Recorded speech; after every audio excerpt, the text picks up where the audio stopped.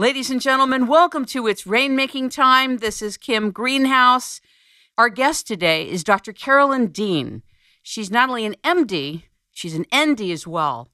That means she's a naturopath. She's the author of 27 books.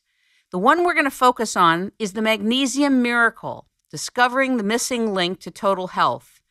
This book talks about lowering your risk of heart disease, preventing strokes and obesity, treating diabetes, and improving mood and memory. Now, Dr. Dean is the medical director of the Nutritional Magnesium Association. She's also the president of the Hallmark Dean Academy, U.S., and Hallmark Dean Laboratory, and she works closely with Dana Hallmark, inventor of the unique functional computerized urinalysis lab test. Dr. Dean and Ms. Hallmark teach laboratory technician, wellness counselor, and certified naturopathic courses in their licensed school. Ladies and gentlemen, welcome Dr. Carolyn Dean to It's Rainmaking Time. Good evening. Aloha. Aloha, Kim. Thank you very much. And I have to say, though, that the Hallmark Dean lab, etc., that's been put on hold. When I moved to Maui, I could no longer keep up with those commitments. I welcome the correction and the update.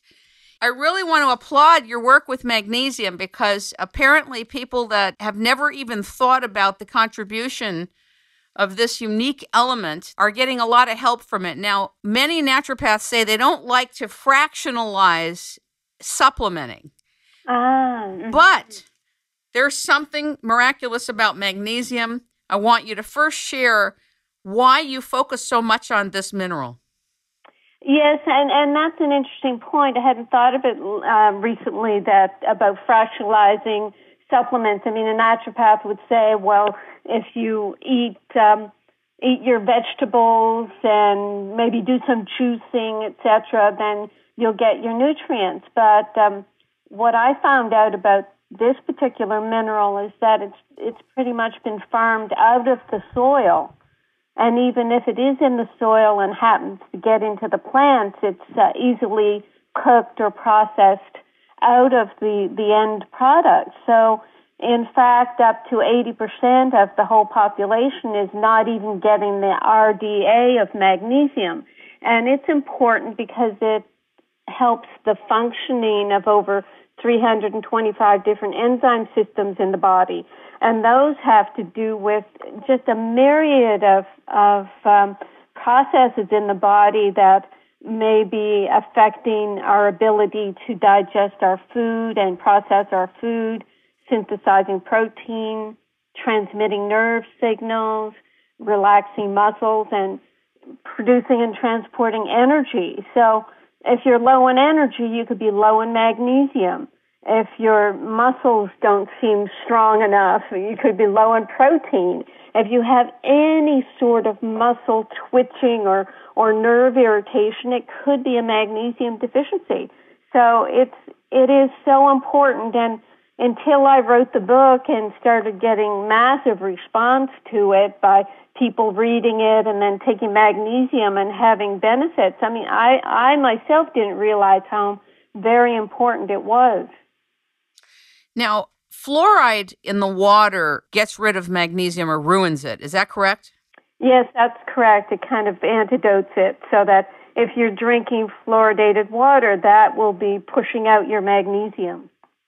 Why do you say in the book that calcium has been a major distraction? I want you to explain that. Well, when medicine got a hold of the fact that women were getting osteoporosis, they decided that the treatment of osteoporosis was high intake of calcium.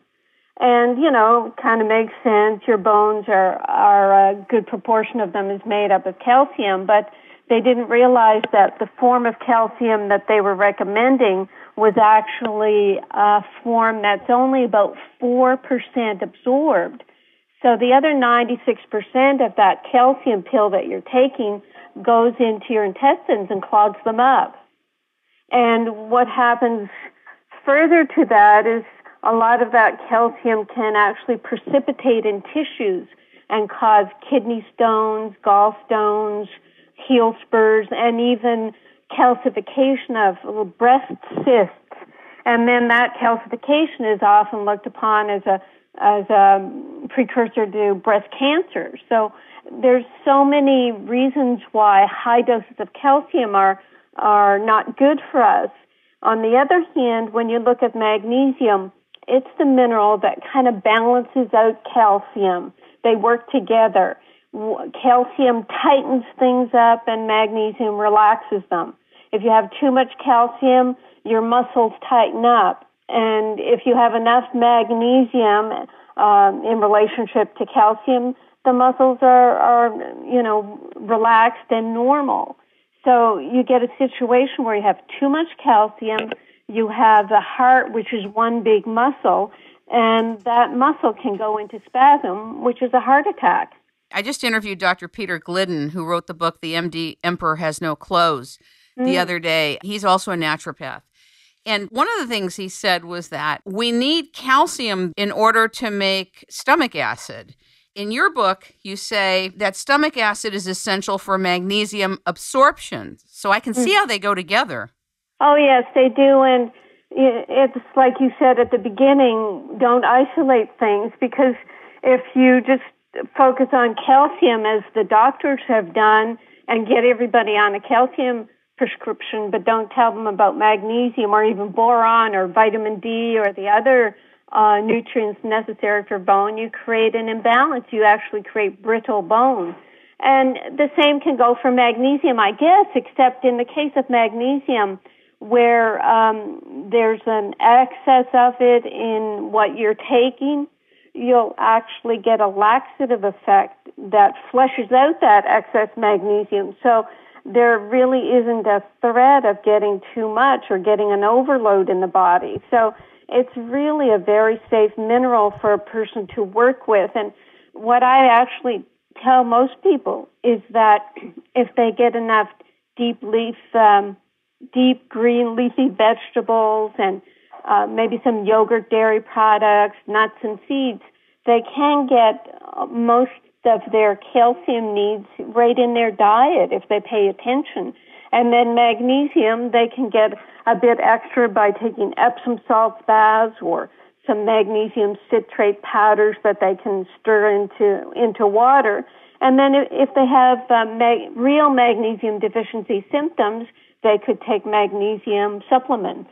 This comes to another very confusing part, at least for me. I'm sure that people in the audience listening have been confused about the different types of magnesium to take. And I know you mention it in the book, the Magnesium Miracle. But, for example, another guest that I had interviewed sent me the ancient minerals, the magnesium oil. And as I shared with you, I sprayed it on my skin and it itched too much. And I know that a lot of people, in order to get that spray on the skin, they dilute it. But is there any easier way to do it?